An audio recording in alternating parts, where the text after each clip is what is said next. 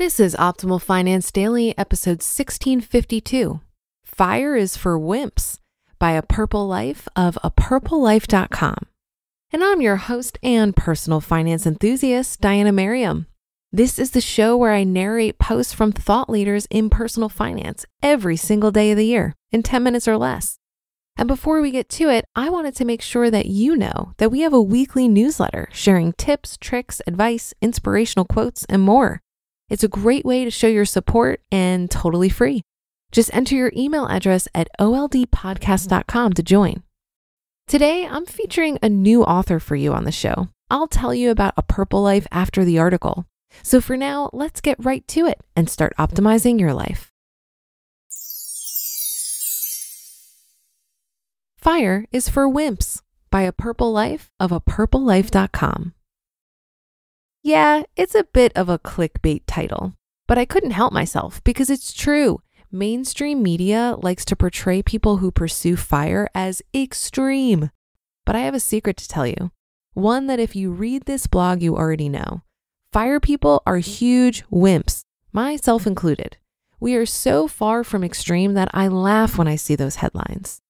Instead of quitting our corporate job to pursue our passions through entrepreneurship or live the exact life we dream of from day one, whether that be van life or digital nomadism or like me, laying face down on a couch, we just don't do it. We don't just take that leap. Instead, we save as much money as the past 147 years of stock market data tells us should be enough to pay for our expenses forever, even if we never make another dime. We invest enough that we should be fine, even if we are blind lemmings that don't change our spending behavior when circumstances change, such as a down market. Instead of taking any real leap or risk, we save our money like squirrels preparing for winter, and then bask in the shade of that money tree while we do whatever the hell we want. And that whatever the hell we want could be trying our hand at starting a business without having to worry about the consequences of it failing. It's being able to try anything and do anything without the stress of its success determining if you and your family eat that month. We build an adamantium safety net and then jump. We are literally the wimpiest people ever. So in the vein of being a huge wimp, I also didn't just dive off the deep end by quitting my corporate job, selling everything I own, and an hour later boarding a plane to start my ideal nomad life. Nope, I used baby steps, training wheels, and any other metaphor you can think of. I took the wimpy way. How I baby stepped my way into my fire life. If I was a bat, I would have sold all my stuff, gotten on a plane the next day, and jet-setted to another country with only a backpack on my back. But I'm not doing that. Far from it. Instead, I did everything in my power to make my life during my journey to financial independence as wonderful as I could and as close as possible to the life I imagined after I reached my goal. That's why I moved from New York City to Seattle for a better standard of living for half the cost. That's why I kept job hopping and eventually landed my sweet current gig, which I've been doing remotely for 4 years. And by far my longest stint yet. I created the best life I could and then figured out how I could inchworm my way towards my post-career life. Here's how I did it. Spacing out change. I personally get overwhelmed with change, and if multiple changes are happening at the same time, I basically freak out. To combat this, I spaced out the time between big changes from moving from a remote job in Seattle to being a retired nomad traveling across the world. Here are the baby steps I took that were each separated by several weeks, months, or even years.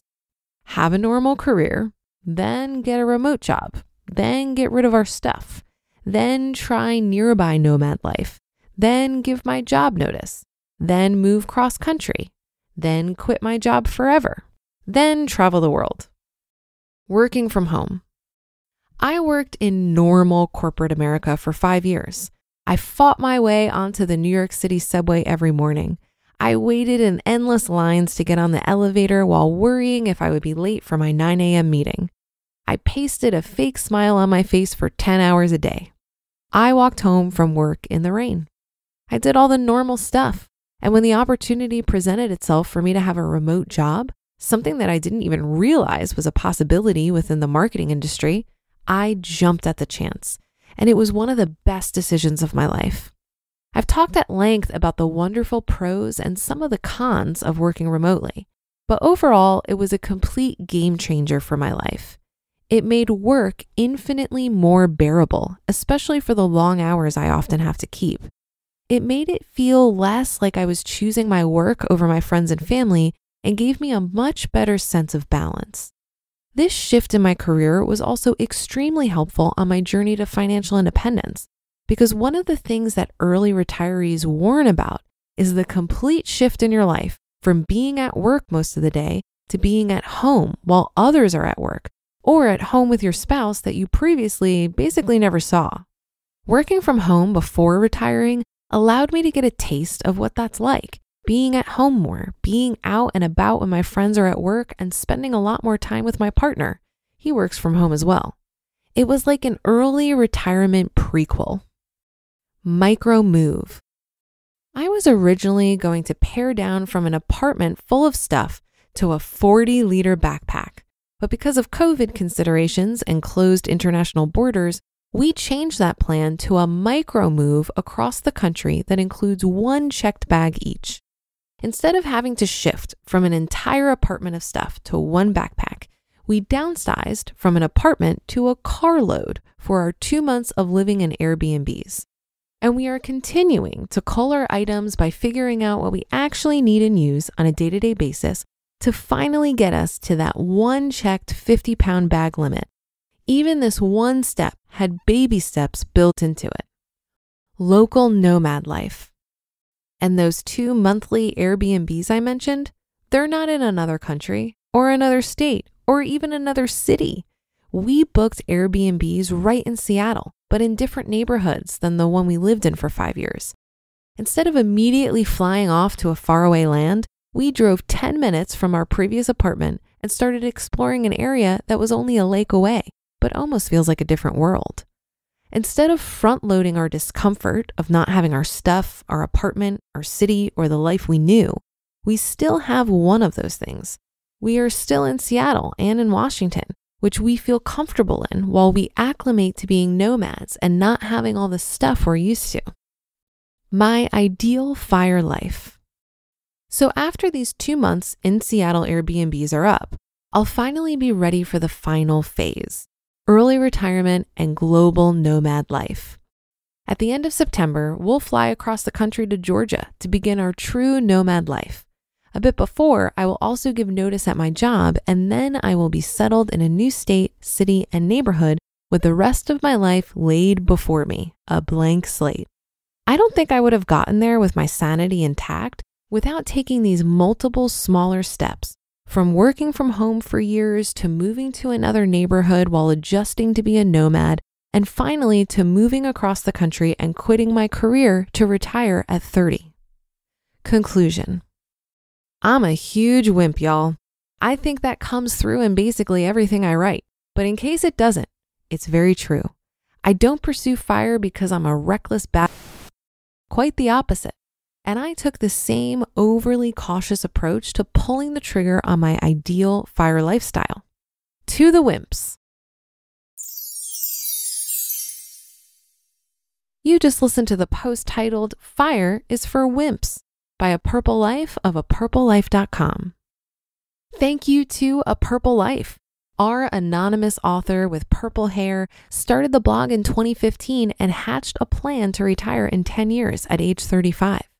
With the help of decreased spending, increased wages, and geoarbitrage, that goal was achieved in half the time at age 30 in 2020. Come by apurplelife.com to learn more. This article reminded me of a conversation I had recently on the Bigger Pockets Money podcast. It's episode 215 if you want to check it out. In reference to leaving my full-time job earlier this year, despite not being financially independent, I was talking about how my pursuit of FI opened up this opportunity for me to take more risks. And one of the hosts of the show, Scott Trench, challenged me on that and pointed out that having a job you don't enjoy that takes up a large portion of your time might actually be the bigger risk. Not having full autonomy over your time means that you're potentially risking not finding fulfillment, seeing yourself at your full potential, or creating a life you love. It seems counterintuitive at first, but makes sense the more you think about it. Similarly, when someone retires early, outsiders might see it as an incredibly risky thing to do. What if you run out of money or something happens in the future that you couldn't anticipate? But I've found that most people I know who have retired early are very cautious and build in layers of safety nets and contingency plans for themselves. I think it's also a big reason why there are so many FIRE blogs out there. Early retirees are pretty thoughtful about this stuff and will analyze the decision to walk away from employment ad nauseum. So if you consider yourself a wimp, perhaps the FIRE path is for you after all. And that's another episode of Optimal Finance Daily. Thank you for your support and for listening every day, of course. We wouldn't be here without you and our contributing authors.